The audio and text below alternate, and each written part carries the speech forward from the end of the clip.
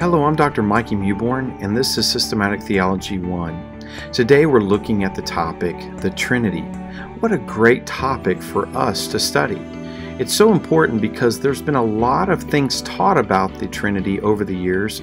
Many of them are false, but also there are so many truths that we see coming out even from the early church fathers. You've probably heard the Trinity explained in several different ways because there's a lot of analogies out there.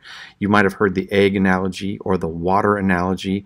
Maybe somebody is a father, a son, or a husband type of analogy before, three-leaf clover. But there's all types of analogies, but all of them fall short of really what the Trinity is all about. And so we're going to look at that today. It's so good to be with you. Let's begin our study. Hello and welcome to Systematic Theology 1. Today we're looking at the Trinity. This is a wonderful topic and it's good to be with you. Let's begin our study. I want to start by looking at the early church fathers. The early church fathers worked diligently to explain the Trinity, and this is what they decided. It's three persons and yet it's one God. Father, Son, and the Holy Spirit, each possessing all divine attributes, but they have different functions. Every attribute related to God the Father is equally related to the Son and the Holy Spirit. Only in their personal properties and functions can a person truly distinguish the persons of the Trinity. And I think this is important. When they were working on this early on in the 2nd, 3rd, even 4th century, they were trying to understand how do we speak of the three persons in one. And so that's where we started to see the first idea of the word Trinity. We see that on our next slide here. Earliest references to the doctrine of the Trinity, and we see that with our early church fathers. The doctrine of the Trinity is not a truth of natural theology, but of revelation. Reason may show us the unity of God, but the doctrine of the Trinity comes from direct revelation. Though the term Trinity does not occur in the Bible, it had very early usage in the church. Thiessen had said that. Its Greek form, trios, seems to have been the first used by Theophilus of Antioch. He also used the phrase triad as well, and its Latin form of Trinitas by Tertullian, and that is in AD 220. And so you see these different forms because people didn't know how to refer to it, especially when we look at the beginning of the Bible in Genesis chapter 1. Who are we talking about when the Bible says in Genesis 1:26, let us make man in our image? Who's the us here, and what's the focus there? Or what are we talking about when we explain Jesus' baptism and we see the Father, the Son, and the Holy Spirit present in that moment? We clearly see the three persons, but how do we define that? And so that's what they work diligently trying to do. And so that's what we're going to talk about today. The unity of God. The unity of God means that there is but one God and that the divine nature is undivided and indivisible. There is one God is the great truth of the Old Testament, and you see that. The same truth is frequently taught in the New Testament about being one God, and you see for some passages there. But God is not merely one. He is the only God. As such, He is unique, and you see that in some other passages there as well. Also, we see the divine nature is undivided and indivisible with Deuteronomy 6:4, Hear, O Israel, the Lord our God, the Lord is one. Mark 12:29, Jesus answered, the most important is, Hear, O Israel, the Lord our God, the Lord is one. What's so unique about this passage is that it's a quote of Deuteronomy chapter 6, and the question has come, what is the greatest commandment, or what are the greatest commandments? And Jesus begins by saying this from Deuteronomy chapter 6, and he says, love the Lord your God with all your heart, mind, and strength. Love your neighbor as yourself. Then in James 2:19, you see this again. You believe that God is one. You do well. Even the demons believe and shudder. Meaning that's orthodoxy, to believe that God is one. And I think it's worth noting that the demons understand that. God has taught that, and it's important for everybody to understand that. God does not consist of parts, nor can He be divided into parts. He is one, and that's what Henry Thiessen makes very clear throughout his lectures in systematic theology. Now, understanding the Trinity, we see this from John Piper. The Father, Son, and the Holy Spirit are distinct persons. The Bible speaks of the Father as God in Philippians 1:2. Jesus is God, Titus 2:13, and the Holy Spirit is God in Acts chapter 5. Are these just three different ways of looking at God, or simply ways of referring to three different roles that God plays? Well, we clearly see this throughout the Scripture. God is saying this is one God, but made up in the three persons. And so we don't worship three persons, we worship one God, but our one God, our one Lord, is made up in three persons. Each person is fully God. If God is three persons, does this mean that each person is 1/3 of God? Does the Trinity mean that God is divided into three parts? Of course not. The Bible makes it abundantly clear that they are all equal in their power and in their property and all those types of things, but there may be some differences in their manifestations or their functions, and so those are very important. The divine essence is not something that is divided between the three persons, but is fully in all three persons without being divided into parts. That's what John Piper had to say about that, and I think that's a wonderful answer to that. Understand the Trinity. He also wrote, the fact that the Father, Son, and the Holy Spirit are distinct persons means, in other words, that the Father is not the Son is not the Holy Spirit, and the Holy Spirit is not the Father. Jesus is God, but He is not the Father or the Holy Spirit. The Holy Spirit is God, but He is not the Son or the Father. They are different persons, not three different ways of looking at God.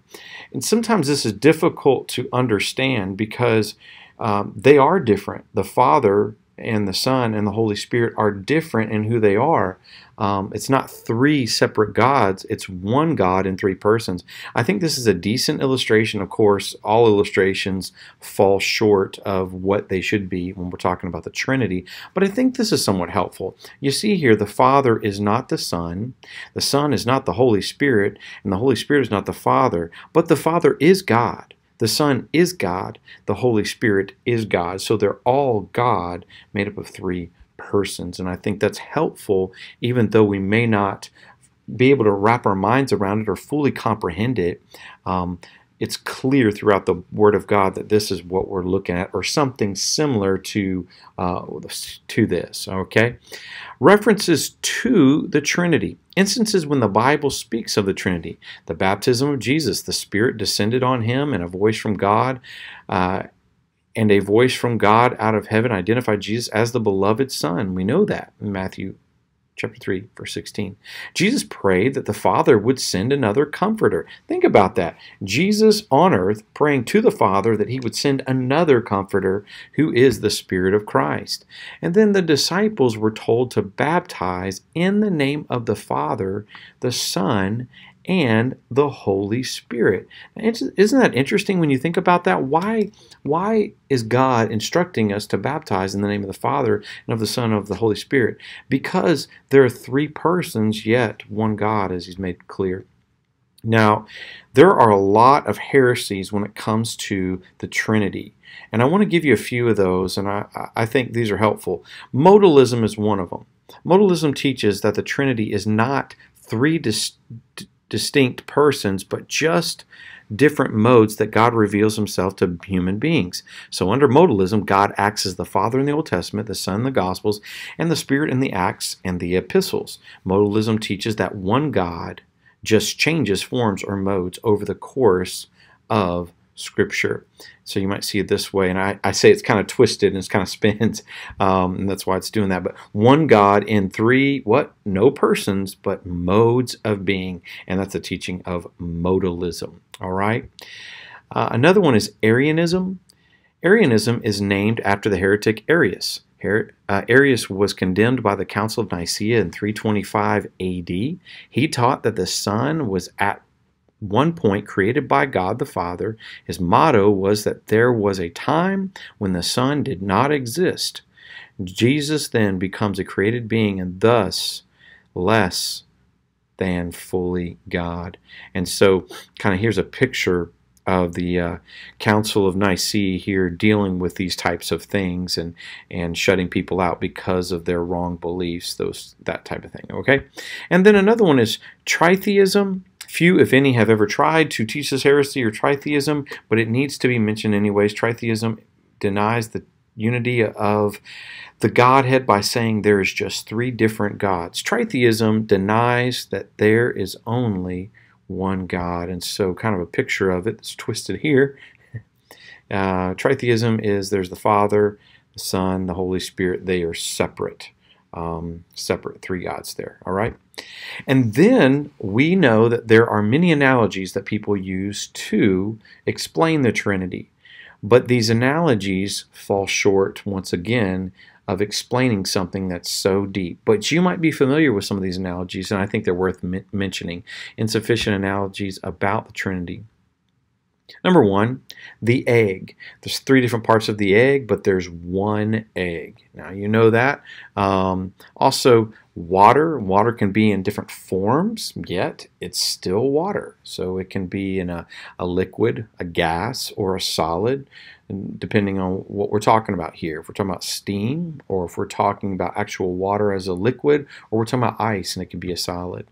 Three-leaf clover is another example of an analogy that's given. Father, husband, and son, they all can be the same person, yet they have these different functions.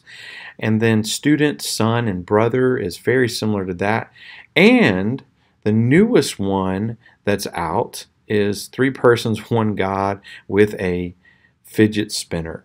And if you know what these are, it's just little toys people, a lot of kids like to have or play with, and kind of keeps them focused or whatever it might be. But just kind of another idea, right? The wheel in the middle helps, and there's three wheels on the outside, and it all spins together, and those types of things. So people are always trying to explain the Trinity, but the Trinity can't really be explainable in these ways, not by analogies. The Trinity is very unique in every way, and so it's important that we know what the Bible says about the Trinity. False views about the Trinity. Christian Science believes the Trinity is life, truth, and love. You see that in Science and Health. Also, the traditional doctrine of the Trinity is more or less polytheism, or belief in multiple gods. This is more like tritheism, if you want to look at it that way. Islam says that the Trinity is shirk, an unforgivable sin that associates partners with God. It states that the Trinity is the Father, the Son, and Mary. Jehovah's Witnesses deny the Trinity and accuse it of being unbiblical and pagan. Church of Latter-day Saints, the Trinity is three separate gods. So there's another picture there of that belief. But when we're thinking about the Trinity, let's look at the summary that's given to us. I think John Piper does a great job with this. The Trinity is not belief in three gods. There is only one God, and we must never stray from this. This one God exists as three persons. The three persons are not each part of God, but are each fully God and equally God. Within God's one undivided being, there is an unfolding into three interpersonal relationships such that there are three persons. The distinctions within the Godhead are not distinctions of His essence, or neither are they something added on to His essence, but they are the unfolding of God's one undivided being into three interpersonal relationships such that there are three real persons. He goes on to say, God is not one person who took three consecutive roles. That is the heresy of modalism. The Father did not become the Son and then the Holy Spirit. Instead, there have always been and always will be three distinct persons in the Godhead. Then the Trinity is not a contradiction because God is not three in the same way that He is one. God is one in essence, three in person. And that pretty much sums up what the Trinity is all about. So I hope this is very helpful for you, giving us the doctrines about the Trinity. Even though the word Trinity is not a biblical word per se, it is very important to know that there's a doctrine of the Trinity that helps us understand who God is in three persons yet in one God. All right. It's good to be with you today. God bless you. Hope you have a great rest of the day. Bye-bye. All right, that concludes our study about the Trinity. It's been so good to be with you today. I know that there was a lot of scripture references and a lot of different points that were made, things that you can go back and maybe slow down the video or maybe take notes of certain things and look up these references, because I think they'll help you as you learn more about the Trinity. Who is God the Father? Who is God the Son? And who is God the Holy Spirit?